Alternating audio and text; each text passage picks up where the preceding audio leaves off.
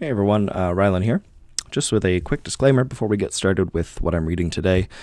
Well, first of all, thanks for listening, thanks for clicking, thanks for liking, sharing, subscribing, blah, blah, blah, blah, blah. This essay does involve quite a lot of use of Latin and some ancient Greek as well.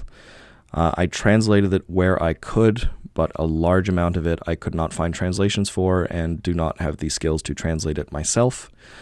So one whole section I did actually have to cut from this because it relies on commentary on one particular Latin quotation that I could not translate. This comment, or that section, will be in the comments pinned below, and then there'll be a link to the full essay on the website I read it on if you want to read it in the original, if you are looking for any of the Latin that I cut out, but very little was cut. It's mostly just Latin translations, often just used to reinforce a point. So I don't think the text suffers from having them cut out, but if you would like to see what has been cut, you can go check the original, and then the whole section that was taken out will be in the pinned comment below. Secondly, speaking actually of that, if you know how to translate ancient Greek or ancient Latin, please contact me on Instagram or in the comments. I would love to hire someone as a translator so that I can improve the quality of these videos by having actual translations. So if you have that skill and you're willing to help out and you want to make a couple bucks, let me know either below, message me on Instagram, send me an email, something like that. Would love to work with you. Anyway, that's it for the intro. Let's get on with the work. Thanks. This is the essay, Psychological Observations, by Arthur Schopenhauer. Every animal, and especially man, requires, in order to exist and get on in the world, a certain fitness and proportion between his will and his intellect. The more exact and true this fitness and proportion are by nature, the easier, safer, and pleasanter it will be for him to get through the world. At the same time, a mere approximation to this exact point will protect him from destruction. There is, in consequence, a certain scope within the limits of exactness and fitness of this so-called proportion. The normal proportion is as follows.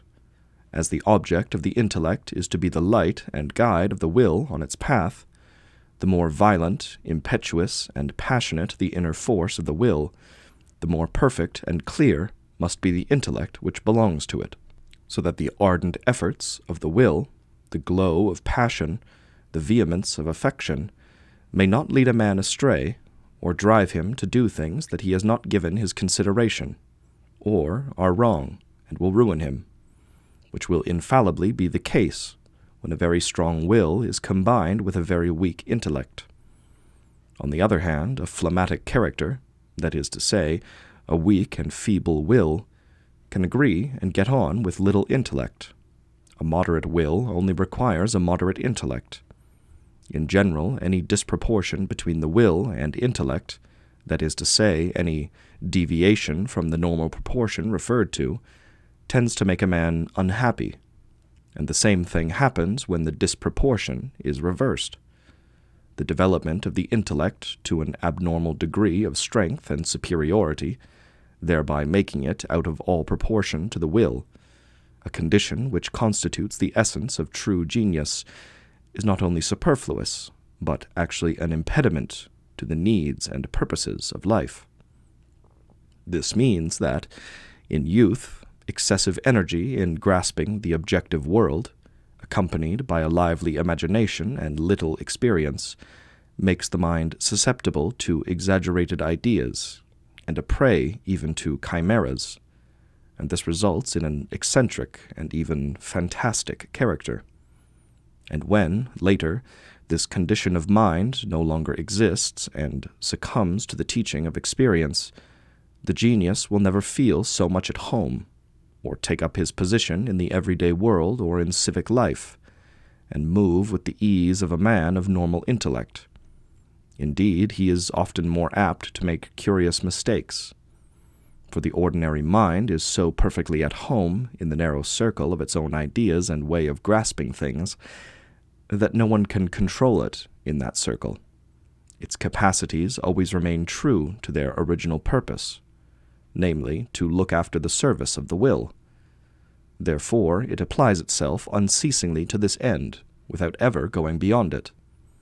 while the genius, as I have stated, is at bottom a monstrum per excessum, just as conversely the passionate, violent, and unintelligent man, the brainless savage, is a monstrum per dejectum. The will to live, which forms the innermost kernel of every living being, is most distinctly apparent in the highest, that is to say, in the cleverest, order of animals, and therefore in them we may see and consider the nature of the will most clearly. For below this order of animals, the will is not so prominent, and has a less degree of objectivation. But above the higher order of animals, I mean in men, we get reason, and with reason, reflection, and with this, the faculty for dissimulation, which immediately throws a veil over the actions of the will. But in outbursts of affection and passion, the will exhibits itself unveiled.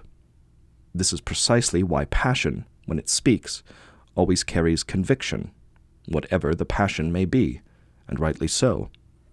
For the same reason, the passions are the principal theme of poets and the stalking horse of actors. And it is because the will is most striking in the lower class of animals that we may account for our delight in dogs, apes, cats, and etc. It is the absolute naivete of all their expressions which charms us so much. What a peculiar pleasure it affords us to see any free animal looking after its own welfare unhindered, finding its food, or taking care of its young, or associating with others of its kind, and so on. This is exactly what ought to be and can be.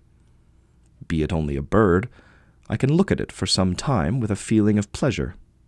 Nay, a water rat or a frog, and with still greater pleasure a hedgehog, a weasel, a roe, or a deer. The contemplation of animals delights us so much, principally because we see in them our own existence very much simplified. There is only one mendacious creature in the world, man. Every other is true and genuine, for it shows itself as it is, and expresses itself just as it feels. An emblematical or allegorical expression of this fundamental difference is to be found in the fact that all animals go about in their natural state. This largely accounts for the happy impression they make on us when we look at them, and as far as I myself am concerned, my heart always goes out to them, particularly if they are free animals. Man, on the other hand, by his silly dress, becomes a monster.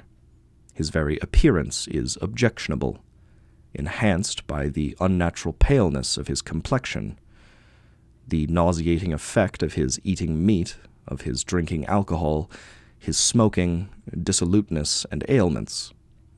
He stands out as a blot on nature, and it was because the Greeks were conscious of this that they restricted themselves as far as possible in the matter of dress. Much that is attributed to force of habit ought rather to be put down to the constancy and immutability of original innate character, whereby we always do the same thing under the same circumstances, which happens the first as for the 100th time in consequence of the same necessity, while force of habit in reality is solely due to indolence seeking to save the intellect and the will to work, difficulty and danger of making a fresh choice, so that we are made to do today what we did yesterday and have done 100 times before, and of which we know that it will gain its end. But the truth of the matter lies deeper, for it can be explained more clearly than appears at first sight. The power of inertia applied to bodies which may be moved by mechanical means only becomes force of habit when applied to bodies which are moved by motives. The actions which we do out of sheer force of habit occur, as a matter of fact, without any individual separate motive exercised for the particular case. Hence, we do not really think of them. It was only when each action at first took place that it had a motive. After that, it became a habit. The secondary after-effect of this motive is the present habit, which is sufficient to carry on the action, just as a body set in motion by a push does not need another push in order to enable it to continue its motion. It will continue in motion forever if it is not obstructed in any way. The same thing applies to animals. Training is a habit which is forced upon them. The horse draws a cart along contentedly without being urged to do so. This motion is still the effect of those lashes with the whip which incited him at first, but which, by the law of inertia, have become perpetuated as habit. There is really something more in all this than a mere parable. It is the identity of the thing in question, that is to say, of the will, at very different degrees of its objectivation, by which the same law of motion takes such different forms. Viva muchos amigos is the ordinary greeting in Spain, and it is usual throughout the whole world to wish people a long life. It is not a knowledge of what life is that explains the origin of such a wish, but rather knowledge of what man is in his real nature, namely, the will to live. The wish which everyone has, that he may be remembered after his death, and which those people with aspirations have for posthumous fame, seem to arise to me from this tenacity to life. When they see themselves cut off from every possibility of real existence, they struggle after a life which is still within their reach, even if it is only an ideal, that is to say, an unreal one. We wish, more or less, to get to the end of everything we are interested in or occupied with. We are impatient to get to the end of it, and glad when it is finished. It is only the general end, the end of all ends, that we wish, as a rule, as far off as possible. Every separation gives a foretaste of death, and every meeting a foretaste of the resurrection. This explains why even people who were indifferent to each other rejoice so much when they meet again after the lapse of 20 or 30 years. The deep sorrow that we feel on the death of a friend springs from the feeling that in every individual there is something which we cannot define, which is his alone, and therefore irreparable. Omne individuum ineffabile. The same applies to individual animals. A man who has by accident fatally wounded a favorite animal feels the most acute sorrow, and the animal's dying look causes him infinite pain. It is possible for us to grieve over the death of our enemies and adversaries, even after the lapse of a long time, almost as much as over the death of our friends, that is to say, if we miss them as witnesses of our brilliant success. That the sudden announcement of some good fortune may easily have a fatal effect on us is due to the fact that our happiness and unhappiness depend upon the relation of our demands to what we get. Accordingly, the good things we possess, or are quite sure of possessing, are felt not to be such, because the nature of all enjoyment is really only negative, and has only the effect of annulling pain, whilst, on the other hand, the nature of pain or evil is really positively, and felt immediately. But the possession, or the certain prospect of it, our demands instantly rise, and increase our desire for further possession and greater prospects. But if the mind is depressed by continual misfortune, and the claims reduced to a minimum, good fortune that comes suddenly finds no capacity for its acceptance. Neutralized by no previous claims, it now has apparently a positive effect, and accordingly its whole power is exercised. Hence it may disorganize the mind, that is to say, be fatal to it. This is why, as is well known, one is so careful to get a man first to hope for happiness before announcing it, then to suggest the prospect of it, and then little by little make it known, until gradually all is known to him. Every portion of the revelation loses the strength of its effect, because it is anticipated by a demand, and room is still left for more. In virtue of all this, it might be said that our stomach for good fortune is bottomless, but the entrance to it is narrow. What has been said does not apply to sudden misfortunes in the same way. Since hope always resists them, they are for this reason rarely fatal. That fear does not perform an analogous office in cases of good fortune is due to the fact that we are instinctively more inclined to hope than to fear, just as our eyes turn of themselves to light in preference to darkness. Hope is to confuse the desire that something should occur with the probability that it will. Perhaps no man is free from this folly of the heart, which deranges the intellect's correct estimation of probability to such a degree as to make him think the event quite possible, even if the chances are only 1,000 to 1. And still, an unexpected misfortune is like a speedy death stroke, while a hope that is always frustrated and yet springs into life again is like death by slow torture. He who has given up hope has also given up fear. This is the meaning of the expression desperate. It is natural for a man to have faith in what he wishes, and to have faith in it because he wishes it. If this peculiarity of his nature, which is both beneficial and comforting, is eradicated by repeated hard blows of fate, and he is brought to a converse condition, when he believes that something must happen because he does not wish it, and what he wishes can never happen just because he wishes it, this is, in reality, the state which has been called desperation.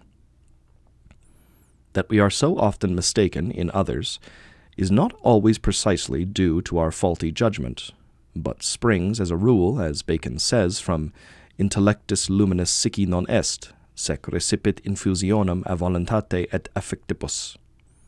For without knowing it, we are influenced for or against them by trifles from the very beginning. It also often lies in the fact that we do not adhere to the qualities which we really discover in them, but conclude from these that there are others which we consider inseparable from, or at any rate incompatible with, them. For instance, when we discern generosity, we conclude there is honesty. From lying, we conclude there is deception. From deception, stealing, and so on. And this opens the door to many errors, partly because of the peculiarity of human nature, and partly because of the one-sidedness of our point of view. It is true that character is always consistent and connected, but the roots of all its qualities lies too deep to enable one to decide from special data in a given case which qualities can, and which cannot, exist together. The use of the word person in every European language to signify a human individual is unintentionally appropriate.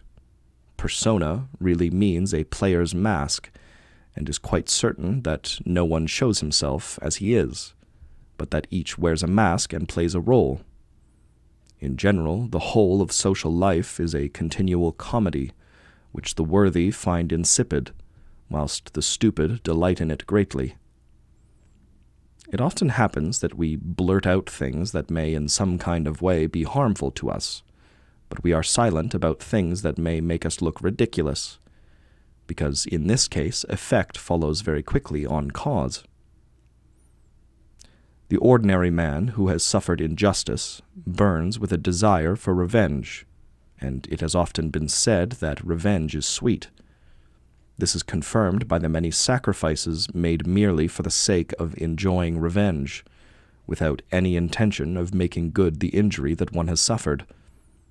The centaur Nessus utilized his last moments in devising an extremely clever revenge, and the fact that it was certain to be effective sweetened an otherwise bitter death. The same idea, presented in a more modern and plausible way, occurs in Bertolotti's novel Les Deux Sorels, which has been translated into 3 languages. Walter Scott expresses mankind's proneness to revenge in words as powerful as they are true. Vengeance is the sweetest morsel to the mouth that ever was cooked in hell. I shall now attempt a psychological explanation of revenge. All the suffering that nature, chance, or fate have assigned to us does not, ceteris paribus, pain us so much as suffering which is brought upon us by the arbitrary will of another. This is due to the fact that we regard nature and fate as the original rulers of the world. We look upon what befalls us through them as something that might have befallen everyone else.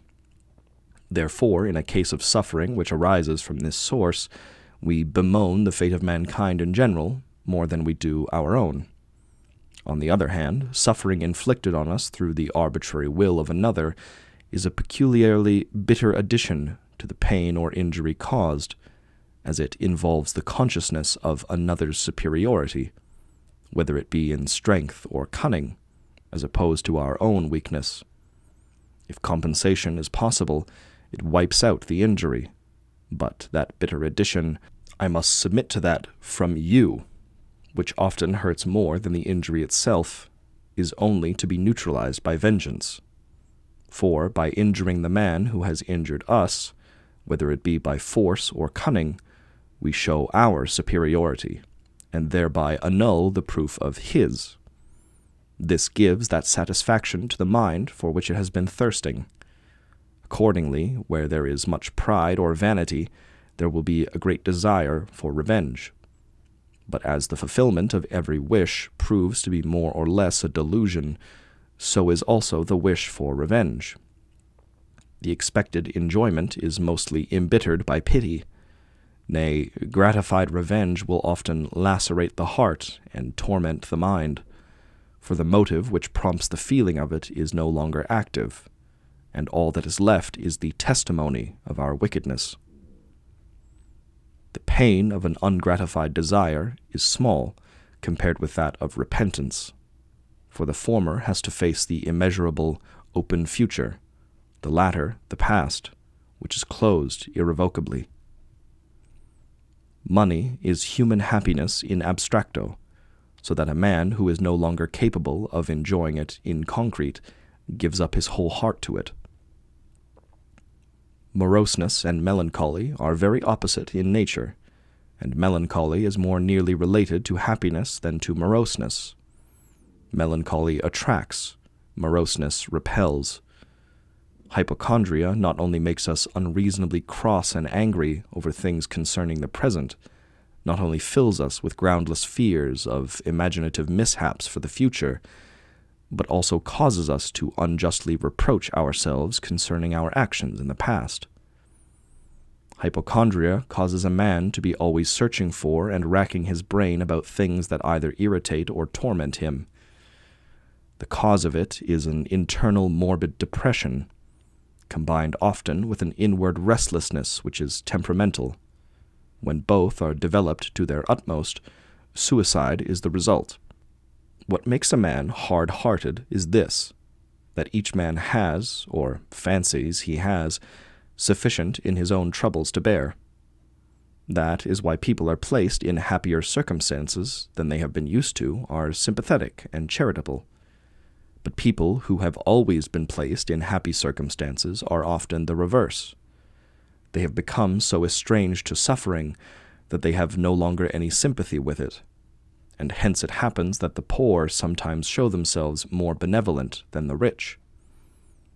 On the other hand, what makes a man so very curious, as may be seen in the way he will spy into other people's affairs, is boredom, a condition which is diametrically opposed to suffering, though envy often helps in creating curiosity.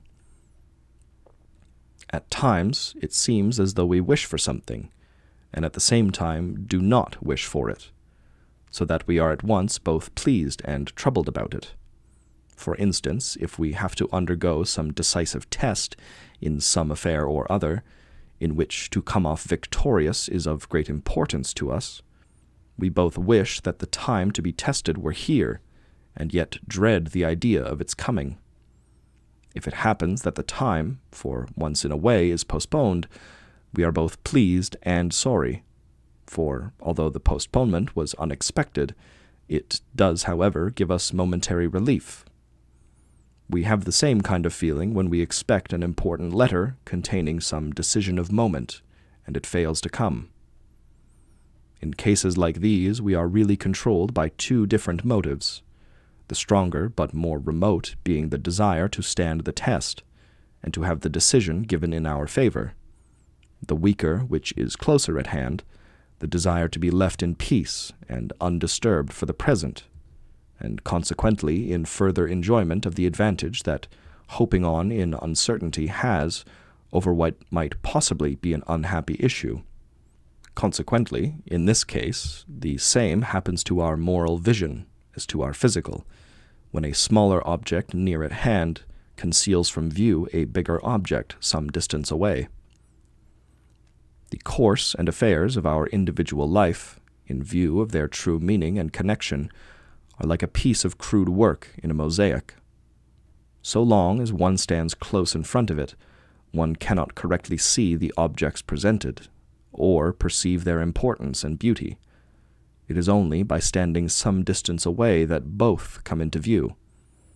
And in the same way, one often understands the true connection of important events in one's own life, not while they are happening, or even immediately after they have happened, but only a long time afterwards. Is this so because we require the magnifying power of imagination, or because a general view can only be got by looking from a distance, or because one's emotions would otherwise carry one away, or because it is only the school of experience that ripens our judgment? Perhaps all these combined, but it is certain that it is only after many years that we see the actions of others, and sometimes even our own, in their true light. And as it is in one's own life, so it is in history. Why is it, in spite of all the mirrors in existence, no man really knows what he looks like, and therefore cannot picture in his mind his own person as he pictures that of an acquaintance? This is a difficulty which is thwarted at the very outset by gnothi sauton, know thyself. This is undoubtedly partly due to the fact that man can only see himself in the glass by looking straight towards it and remaining quite still, whereby the play of the eye, which is so important, and the real characteristic of the face, is to a great extent lost. But, cooperating with this physical impossibility, there appears to be an ethical impossibility analogous to it. A man cannot regard the reflection of his own face in the glass as if it were the face of someone else, which is the condition of his seeing himself objectively. This objective view rests with a profound feeling on the egoist's part as a moral being that what he is looking at is not himself, which is requisite for his perceiving all his defects as they really are, from a purely objective point of view, and not until. Then he can see his face reflected as it really and truly is. Instead of that, when a man sees his own person in the glass, the egoistic side of him always whispers, "It is not somebody else, but I myself," which has the effect of a noli me tangere, and prevents his taking a purely objective view. Without the leaven of a grain of malice, it does not seem possible to look at oneself objectively. No one knows what capacities he possesses for suffering and doing until an opportunity occurs to bring them into play, any more than he imagines when looking into a perfectly smooth pond with a mirror-like surface, that it can tumble and toss and rush from rock to rock, or leap as high into the air as a fountain, any more than in ice-cold water he suspects latent warmth. Why is common an expression of contempt, and why are uncommon, extraordinary, distinguished expressions of approbation? Why is everything that is common contemptible? Common, in its original sense, means that which is peculiar and common to the whole species, that is to say, that which is innate in the species. Accordingly, a man who has no more qualities than those of the human species in general is a common man. Ordinary man is a much milder expression, and is used more in reference to what is intellectual, while common is used more in a moral sense.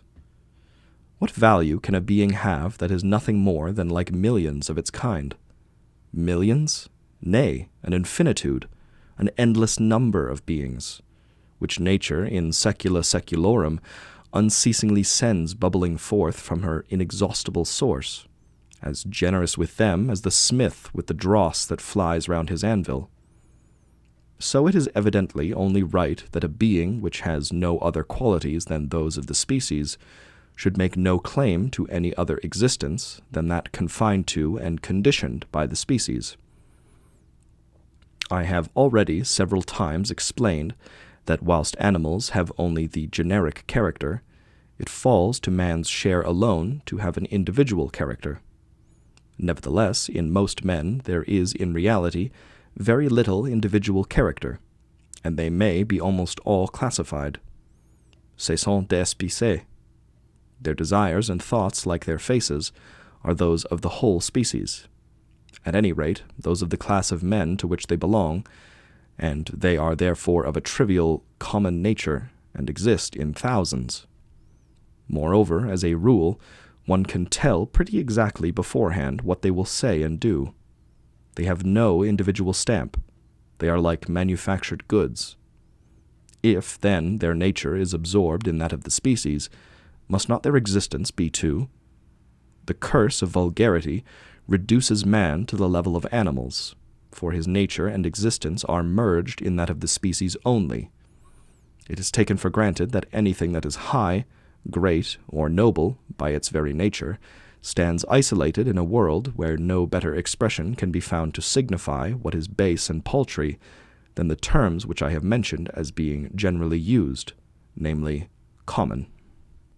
According as our intellectual energy is strained or relaxed, life will appear to us either so short, petty, and fleeting that nothing can happen of sufficient importance to affect our feelings. Nothing is of any importance to us, be it pleasure, riches, or even fame, and however much we may have failed, we cannot have lost much, or vice versa. Life will appear so long, so important, so all in all, so grave and so difficult, that we throw ourselves into it with our whole soul, so that we may get a share of its possessions, make ourselves sure of its prizes, and carry out our plans. The latter is the imminent view of life. It is what Gracian means by his expression, life is to be taken seriously, while for the former, the transcendental view, Ovid's non est tanti is a good expression. Plato's a still better one, nihil in rebus humanus magno studio dignum est. The former state of mind is the result of the intellect having gained ascendancy over consciousness, where, freed from the mere service of the will, it grasps the phenomena of life objectively, and so cannot fail to see clearly the emptiness and futility of it. On the other hand, it is the will that rules in the other condition of mind, and it is only there to lighten the way to the object of its desires. A man is great or small according to the predominance of one or the other of these views of life. It is quite certain that many a man owes his life's happiness solely to the circumstance that he possesses a pleasant smile, and so wins the hearts of others. However, these hearts would do better to take care to remember what Hamlet put down in his tablets, that one may smile, and be a villain. People of great and brilliant capacities think little of admitting or exposing their faults and weaknesses. They regard them as something for which they have paid, and even are of the opinion that these weaknesses, instead of being a disgrace to them, do them honor. This is especially the case when they are errors that are inseparable from their brilliant capacities. On the contrary, there are people of good character and irreproachable minds, who, rather than admit their few little weaknesses, carefully conceal them, and are very sensitive if any reference is made to them. And this just because their whole merit consists in the absence of errors and defects, and hence when these errors come to light, they are immediately held in less esteem.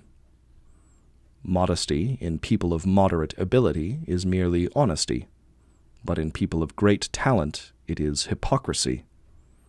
Hence, it is just as becoming in the latter to openly admit the regard they have for themselves, and not to conceal the fact that they are conscious of possessing exceptional capabilities, as it is in the former to be modest.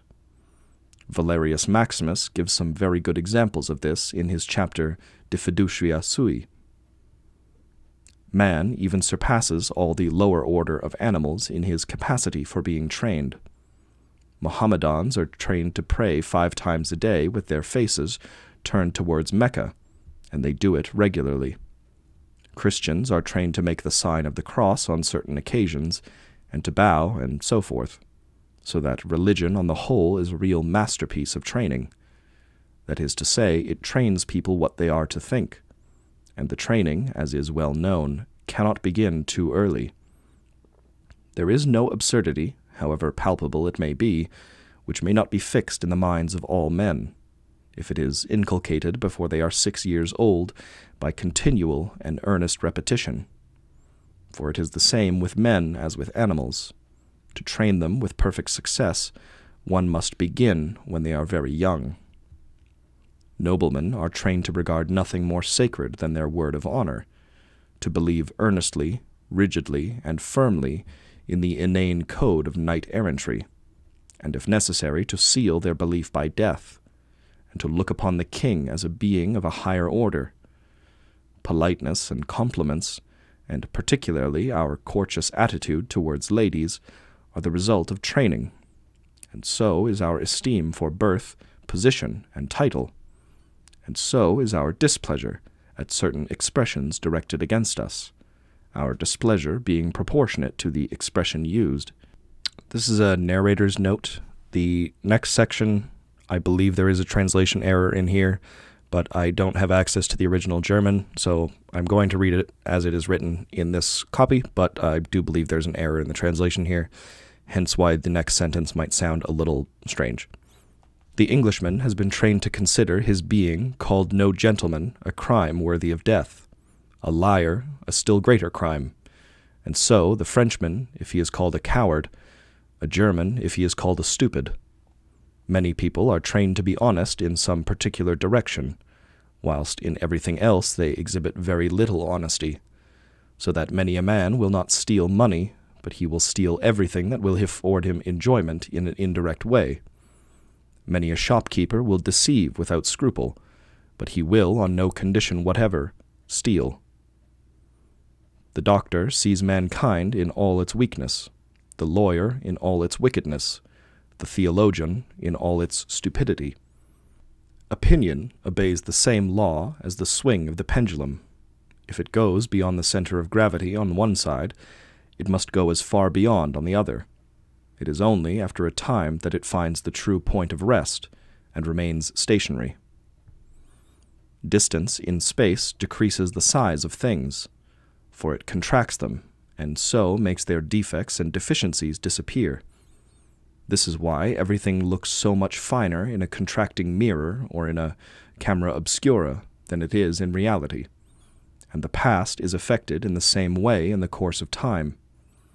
The scenes and events that happened long ago, as well as the persons who took part in them, become a delight to the memory, which ignores everything that is immaterial and disagreeable. The present possesses no such advantage. It always seems to be defective. And in space, small objects near at hand appear to be big, and if they are very near, they cover the whole field of our vision. But as soon as we stand some little distance away, they become minute and finally invisible. And so it is with time. The little affairs and misfortunes of everyday life excite in us emotion, anxiety, vexation, passion, for so long as they are quite near us. They appear big, important, and considerable. But as soon as the inexhaustible stream of time has carried them into the distance, they become unimportant. They are not worth remembering and are soon forgotten, because their importance merely consisted in being near. It is only now and then that a man learns something, but he forgets the whole day long. Our memory is like a sieve. that with time and use holds less and less. In so far, namely, as we get older, the quicker anything we have entrusted to our memory slips through it, while anything that was fixed firmly in it when we were young remains. This is why an old man's recollections are the clearer the further they go back, and the less clear the nearer they approach the present, so that his memory, like his eyes, becomes long-sighted. That sometimes, and apparently without any reason, long-forgotten scenes suddenly come into the memory is, in many cases, due to the recurrence of a scarcely perceptible odor, of which we were conscious when those scenes actually took place. For it is well known that odors more easily than anything else awaken memories, and that, in general, something of an extremely trifling nature is all that is necessary to call up a nexus idearum. And by the way, I may say that the sense of sight has to do with the understanding, and the sense of hearing with reason, and the sense of smell with memory, as we see in the present case. Touch and taste are something real, and dependent on contact. They have no ideal side. Memory has also this peculiarity attached to it, that a slight state of intoxication very often enhances the remembrance of past times and scenes, whereby all the circumstances connected with them are recalled more distinctly than they could be in a state of sobriety. On the other hand, the recollection of what one said or did while in a state of intoxication is less clear than usual. Nay, one does not recollect at all if one has been very drunk. Therefore, intoxication enhances one's recollection of the past, while, on the other hand, one remembers little of the present while in that state. That arithmetic is the basis of all mental activities is proved by the fact that it is the only one that can be accomplished by the means of a machine. Take, for instance, the reckoning machines that are so commonly used in England at the present time, and solely for the sake of convenience. But all analysis finitorum et infinitorum is fundamentally based on calculation. Therefore, we may gauge the profound sense of the mathematician, of whom Lichtenberg has made fun, in that he says, these so-called professors of mathematics have taken advantage of the ingenuousness of other people, and have attained the credit of possessing profound sense, which strongly resembles the theologian's profound sense of their own holiness. As a rule, people of very great capacities will get on better with a man of extremely limited intelligence than with a man of ordinary intelligence, and it is for the same reason that the despot and the plebeians, the grandparents and the grandchildren, are natural allies. I am not surprised that people are bored when they are alone. They cannot laugh when they are alone, for such a thing seems foolish to them. Is laughter, then, to be regarded as merely a signal for others, a mere sign, like a word? It is a want of imagination and dullness of mind generally, as Theophrastus puts it, that prevents people from laughing when they are alone. The lower animals neither laugh when they are alone nor in company. Nyson, the misanthropist, was surprised as he was laughing to himself by one of these people, who asked him why he laughed when he was alone. "That is just why I was laughing," was the answer. People who do not go to the theatre are like those who make their toilet without a looking-glass, but it is still worse to come to a decision without seeking the advice of a friend. For a man may have the most correct and excellent judgment in everything else but in his own affairs, because here the will at once deranges the intellect. Therefore a man should seek counsel. A doctor can cure everyone but himself. This is why he calls in a colleague when he is ill. The natural gesticulation of everyday life, such as accompanies any kind of lively conversation, is a language of its own, and, moreover, is much more universal than the language of words, so far as it is independent of words, and the same in all nations, although each nation makes use of gesticulation in proportion to its vivacity, and in individual nations, the Italian, for instance, It is supplemented by some few gesticulations which are merely conventional, and have therefore only local value.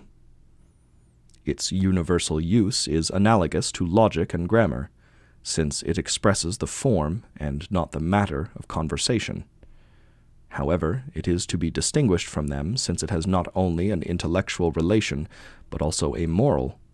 That is, it defines the movements of the will, and so it accompanies conversation, just as a correctly progressive bass accompanies a melody, and serves in the same way to enhance the effect. The most interesting fact about gesticulation is that as soon as conversation assumes the same form, there is a repetition of the same gesture. This is the case, however varied the matter, that is to say, the subject matter, may be, so that I am able to understand quite well the general nature of a conversation, in other words, the mere form and type of it, while looking out of a window, without hearing a word spoken. It is unmistakably evident that the speaker is arguing, advancing his reasons, then modifying them, then urging them, and drawing his conclusion in triumph. Or it may be he is relating some wrong that he has suffered, plainly depicting in strong and condemnatory language the stupidity and stubbornness of his opponents. Or he is speaking of the splendid plan he has thought out and put in execution, explaining how it becomes a success, or perhaps failed because fate was unfavorable. Or perhaps he is confessing that he was powerless to act in the matter in question, or recounting that he noticed and saw through, in good time, the evil schemes that had been organized against him, and by asserting his rights, or using force, frustrated them and punished their author, and 100 other things of a similar kind. But what gesticulation alone really conveys to me is the essential matter, be it of a moral or intellectual nature, of the whole conversation in abstracto, that is to say, the quintessence, the true substance of the conversation, remains identical, whatever has brought about the conversation, and consequently whatever the subject matter of it may be. The most interesting and amusing part of this matter, as has been said, is the complete identity of the gestures for denoting the same kind of circumstances, even if they are used by most diverse people, just as the words of a language are alike for everyone, and liable to such modifications as are brought about by a slight difference in accent or education. And yet these standing forms of gesticulation, which are universally observed, are certainly the outcome of no convention. They are natural and original, a true language of nature, which may have been strengthened by imitation and custom. It is incumbent on an actor, as is well known, and on a public speaker to a less extent, to make a careful study of gesture, a study which must principally consist in the observation and imitation of others, for the matter cannot very well be based on abstract rules, with the exception of some quite general leading principles, as, for instance, that the gesture must not follow the word, but rather immediately precede it, in order to announce it and thereby rouse attention. The English have a particular contempt for gesticulation, and regard it as something undignified and common. This seems to me to be only one of those silly prejudices of English fastidiousness, for it is a language which nature has given to everyone, and which everyone understands. Therefore, to abolish and forbid it for no other reason than to gratify that so much extolled gentlemanly feeling is a very dubious thing to do. The state of human happiness, for the most part, is like certain groups of trees, which, seen from a distance, look wonderfully fine, but if we go up to them and among them, their beauty disappears. We do not know wherein it lay, for it is only the trees that surround us, and so it happens that we often envy the position of others.